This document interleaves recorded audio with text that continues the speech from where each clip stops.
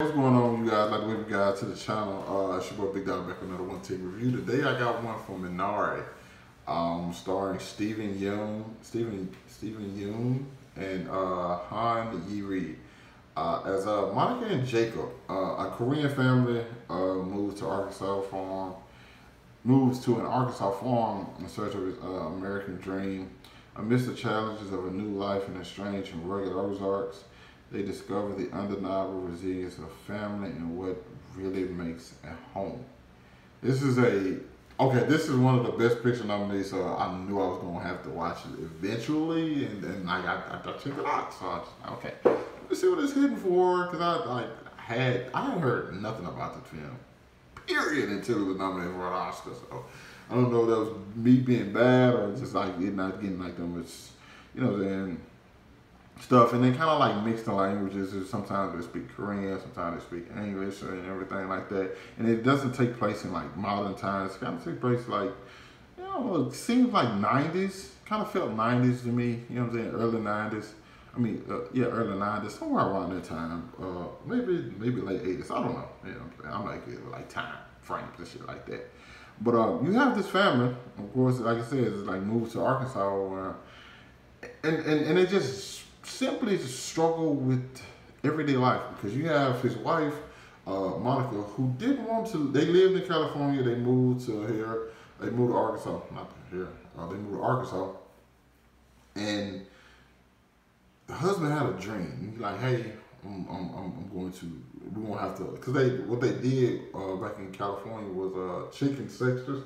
That's what it's called, where like you just get the little chicks and see if they're male or female and stuff like that. That's all they did. You know what I'm saying? So he said, okay, we wanted more, and I want to be able to live off the land. They give you guys some stuff, grow Korean plants and vegetables, and you know what I'm saying, fruit, all those things. So we can sell those, and like we'll be alright. You know what I'm saying? It's one of those things. The wife is kind of like, we're in the middle of nowhere. There's nobody around. We have a son with a heart problem. We're an hour away from the hospital. What are you doing? Like, this is just a bad decision overall. And so you have that infighting between those two. You have the husband trying to make the most of it. Then you have the wife coming along like, okay, we're here now. Hopefully we can get some things together. And we both still working as well as doing this. So you just have that. It just felt like a natural struggle for like basically anybody who's trying to live an American dream. Well, you have to do certain things, you have to sacrifice other things, but at the same time, those sacrifices may come at the cost of like losing the people close to you, because like you trying to, in your mind, and it's one of those things where you get caught up in your own mind, where it's like, I'm trying to do this for you. It's like you're not noticing what you're doing is doing to me. And this, once again, it's one of those things where it's like, well, once we make it, or if this does work out, what you gonna say then? You know what I'm saying? It's like, would it all be worth it, considering our relationship might not be as strong as it was once we get to that point?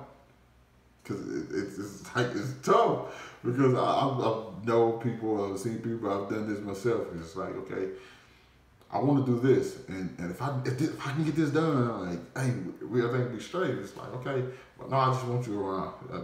Some people are like, no, I don't want you to do that. I just rather have like the simple stuff, just me and you and family. It's like, no, but I want more. I want more for you guys. It's like, no, we just rather have you. So it's like conflicting things, and it's just from a different perspective. You know what I'm saying? You get to see like some other stuff, because they get to interact with like other people, just other Americans. Get to see how Americans act and how different their lifestyles are from Koreans, and like the wife's mother comes to live with them, and then you have this kid. Oh God, he's so great. I'm giving this Alan S. Kim, who plays David. And David is hilarious. Okay. He's just like a normal little kid, but like he's been raised in America, so he kind of like pick up on some of the habits of like American kids, and like how he looked at how his grandmother, he looks, well, what he perceives a grandmother is supposed to be, as to like what his grandmother actually is. It's just so many different elements to it. You have Will Patton here, who plays a guy named Paul, who's just like a genuinely good guy, you know what I'm saying, who's like strong with Christ, and like that stuff kind of, there's so many different things that goes along with that, and like, kind of like open, like they didn't open, one of the things I don't think the film did though was like open to like really see how other people are. It just kind of put you in their world, which is fine. Yeah, I kind of would have wanted to see like how they interact with more people other than just the people around them. You know what I'm saying? But I get why it's like why we did it that way. Now overall, the film, I think the film's okay. You know what I'm saying? I didn't love it or anything. I just felt like I never was like locked in. You know, I'm just not that I wasn't paying attention. I was paying attention to the film. I was just like, okay, this is cool. It just feels like very solid, straightforward. Now I might have missed the messages in here somewhere, which is, if I did, cool. That's, you know what I'm saying, that's on me.